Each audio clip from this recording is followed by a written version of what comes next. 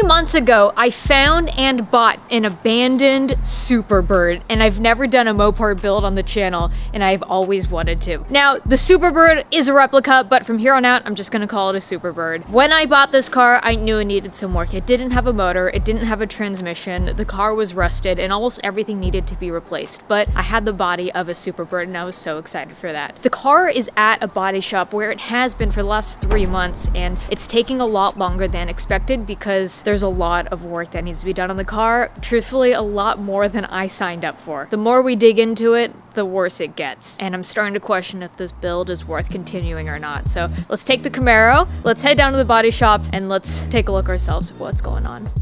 I think I need to get some cup holders. God, can you imagine this glass just broke when I did that? I wore my waterproof mascara today, so when my eyes burn from the 85 when I'm sitting and idling, it won't mess up my makeup. With that being said, cold start for the girls.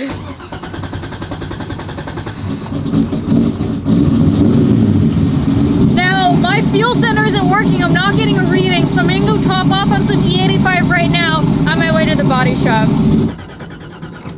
This car just died on me, and it won't start. I think the car might have just run out of gas, but we have a nice stranger helping us push. Sean's pushing, the guys are back there, and let's go. Oh, thank God for kind people. It's a really good thing on the way to the gas station I was just babying it and didn't do any tunnel rips, because I would have been stranded a lot sooner than literally right there. I think I gotta get the fuel gauge working on the car. Dude, E is so much cheaper than regular gasoline. Look at that. 2.8 versus 5.3. It cost me $40 to fill up. I was wondering why it stopped burning my eyes. It ain't got no gas in it. That's some good E, guys. Your title should have been I built an exhaust that sprays me directly in the face. I think I'm gonna change the exhaust. Race car. I can't do Race car. You'll get used to it eventually. Is there like, am I gonna lose my vision eventually? Nah. Oh God. Alright, real-time gauges. Look how nice this is. Alright, fuel pressure, great. We'll keep an eye on that when driving.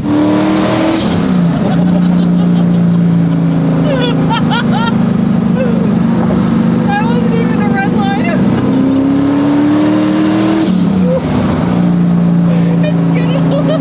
Now, speaking of buying an abandoned Superbird, before buying any car, I always get a vehicle history report to make sure that there are no hidden surprises that I would regret later. In order to do that, I turned to today's sponsor, Car Vertical. I can't stress this enough. You should never buy a vehicle or sell a vehicle without getting a car history report, and that is what Car Vertical is used for. Car Vertical is a service that provides vehicle history checks in more than 25 countries with super intuitive and easy to follow reports. Their reports can show if a car had an accident in the past, if its odometer was rolled back, whether or not it was stolen. It may even show pictures of how the car looked after the accident or from an auction, and many other useful things. I'm in the market for a Hemi. Not pre-built to stock, but for the Superbird. I was looking at a couple cars at auction. Of course, I had to run a Car Vertical before bidding. I am in the market for buying a salvaged Charger or a Veyron. So that's when I will go to Car Vertical. All I have to do is enter the VIN number and get a report. It's as simple as that. And you can get 10% off instantly if you use my code. I need to know that the motor and drivetrain are good.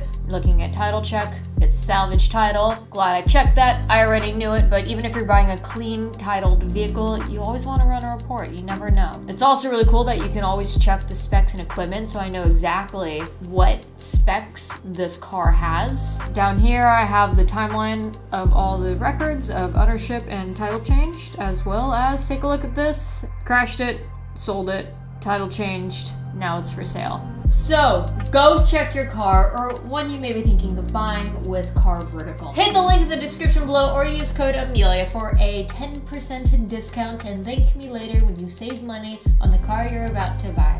Or save a lot of money on a huge mess you shouldn't buy. Speaking of cars you shouldn't buy, let's get back to the Superbird.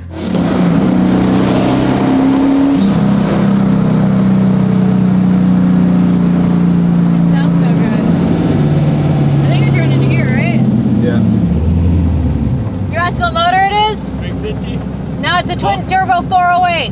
Oh, hey. Yeah. Got the big cam. Yeah. Cam, sounds nice, doesn't it? I'll rev it if you want to hear it.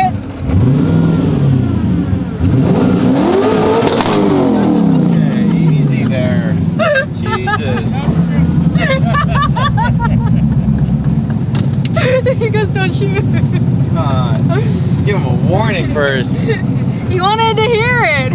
You forget you have side exit. You got cannons out the side of this thing. Well, we're here. What's up, yo? That was the most motorcycle thing ever. Sup, follow me. Can't see.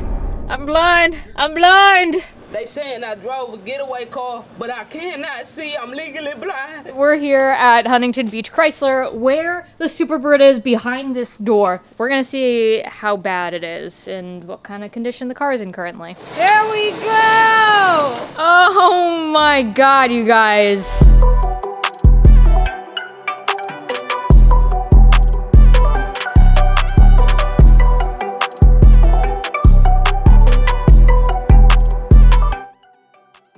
3 months ago, my buddy Baker called me saying he found this abandoned Superbird and offered to sell it to me, and that's how we are here today. We don't know how long this has been sitting, but based on all the rust, this Superbird has been sitting for a very long time. The car needs a lot of work, and just about every single square inch of this car is gonna have to be replaced. By looking at it, you can see this has been replaced, this has been replaced, the quarters have been replaced, and upgraded to a 1970 quarter. Before it had the 69, so it didn't have the vents in it, and it wasn't true to what the Superbird was. We need new taillights, new bezels. You can see some rot repair that was done here. Not to mention, while we were here doing the fab work, Greg over here at Huntington Beach put in mini tubs so we can at least fit a fat nasty tire, because you guys know me, you know I love my horsepower. Gotta have wheel tubs, right? Yeah, of course. Better him than us. It took us so long to do the mini tubs on the Camaro.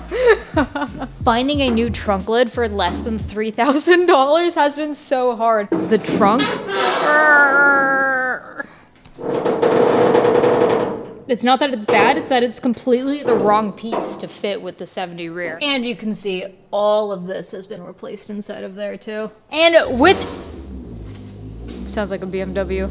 There's also a lot of things that are hard to find and purchase, like these rear quarter extensions.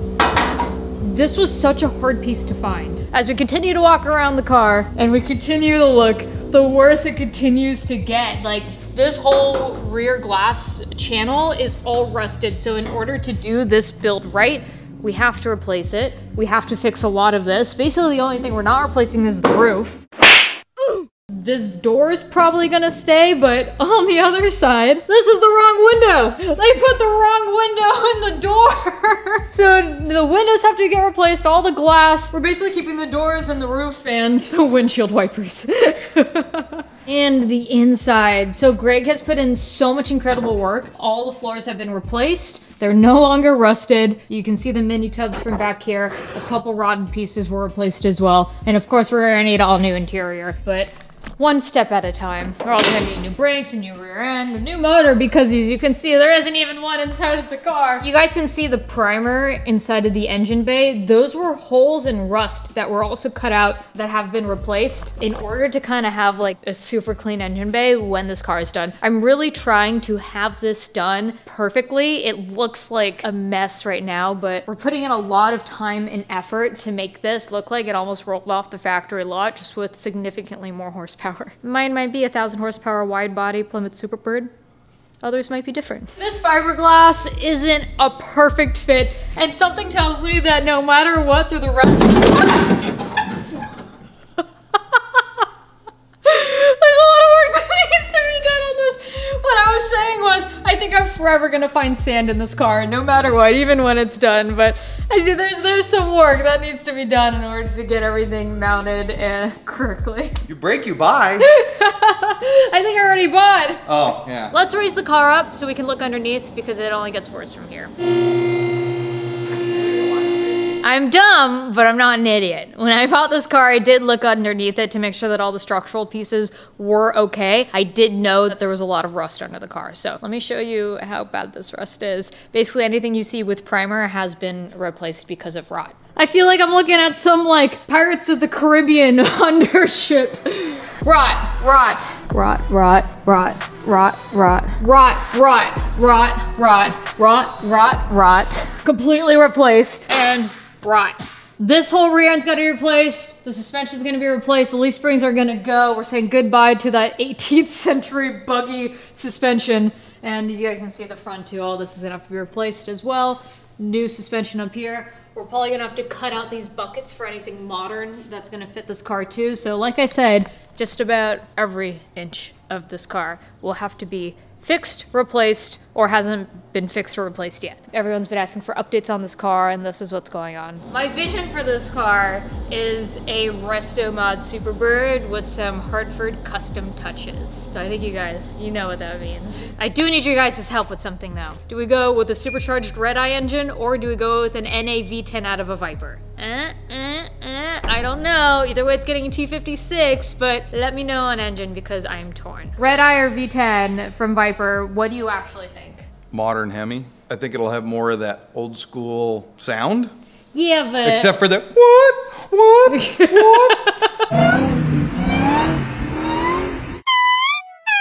That is a good sound. I love that sound. But I also just love like a naturally aspirated like scream to cars too.